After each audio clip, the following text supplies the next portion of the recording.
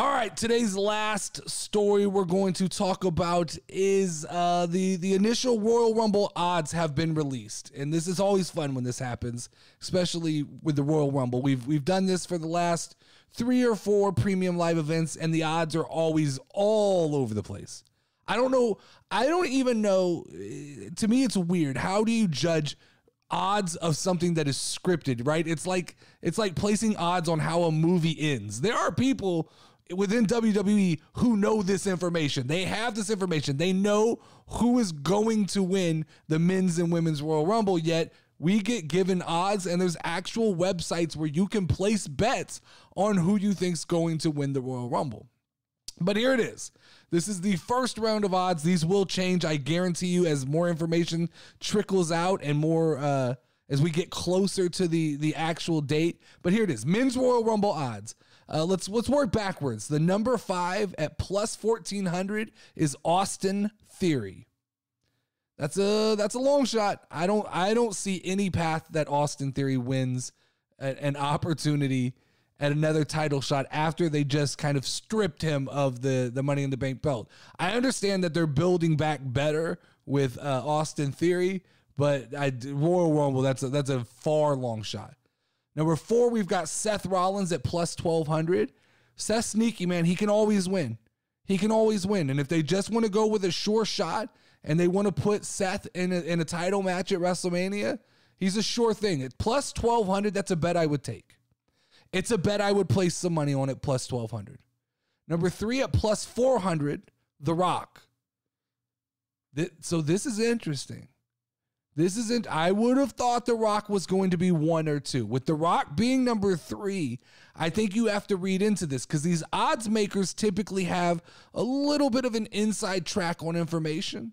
And if they're placing The Rock at plus 400 and third on this list, I think that means that The Rock's probably not at the Royal Rumble because there's no, right? Because this is essentially the odds of The Rock being at the Royal Rumble. The Rock doesn't show up and wrestle in the Royal Rumble and not win. That just doesn't happen.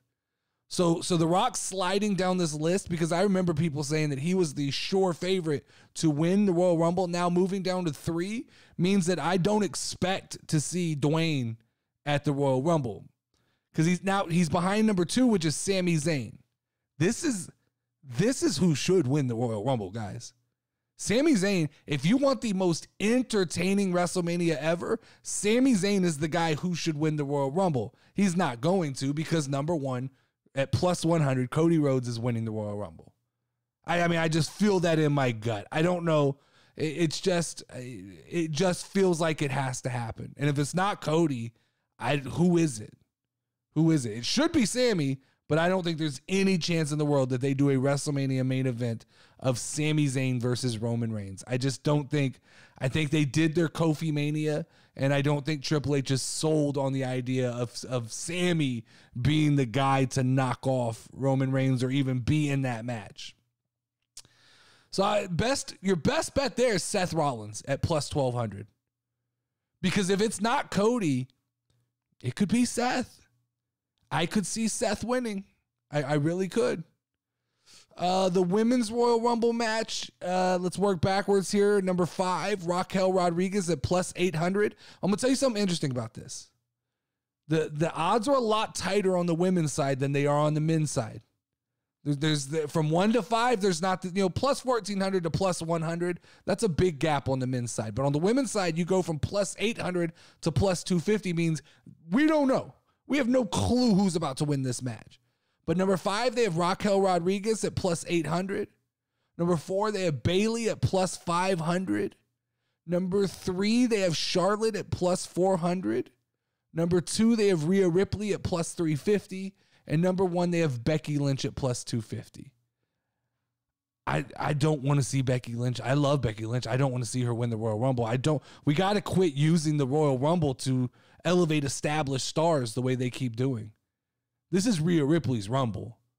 Or long shot, this is Raquel Rodriguez's Rumble. But this should not be. It should not be Becky Lynch. It should not be Charlotte. And it should not be Bayley. It just shouldn't. It really, I mean, really, if there's only one person who should win this, and that's Rhea Ripley, and she should be headed on a collision course with Bianca Belair for a title match at WrestleMania. I've been calling this for the last 3 months. I've been saying that this is the path they need to take, that we don't need Bianca and Charlotte. What we need is Bianca and Rhea Ripley and start the new era. That's what I believe we need. I don't see anything else otherwise. So that's the odds. Let's talk about tomorrow. Tomorrow we'll be doing another ringside recap. We got AEW Dynamite tonight. Let's see if they can put together 2 hours tonight. Let's see if they can get their champion on the show tonight. Let's see if they can get their tag team champions on the show tonight and not save those guys for the almighty Friday Night Rampage. But that is all the time we have today, guys. Thank you again for tuning in to another episode of the Casual Wrestling Daily Podcast. I hope you enjoyed today's show and learned something new. If you have any suggestions or thoughts for future episodes, please don't hesitate to reach out and drop those in the comments section. And don't forget to join us tomorrow, same place, same time, for more wrestling talk. Until then, as the great Mick Foley once said, have a nice day. I will talk to you guys tomorrow.